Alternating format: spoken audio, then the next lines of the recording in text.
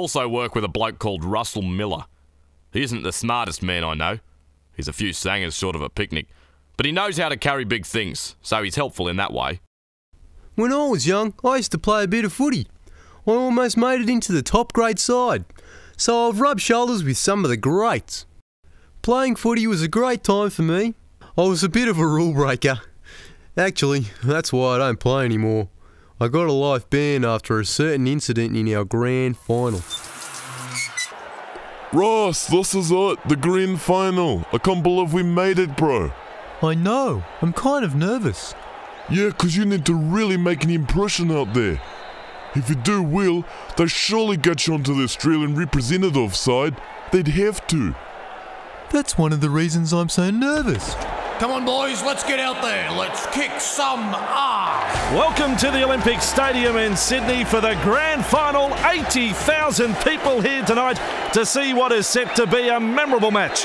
Atmosphere is electric as the Central District Pumas hit the field and, hello, it appears as though Russell Miller has forgotten to put on his playing gear. Oh, what a moment. Well, I know that spectators face fines of more than $10,000 for this sort of offence. I don't know what the penalty is for players. I swear, it wasn't intentional. I just forgot to put on my gear. They didn't believe me though. They said my excuse was unacceptable. So I had to get a job when nudity was accepted. And that's why I work on the council with Fitzy and the boys.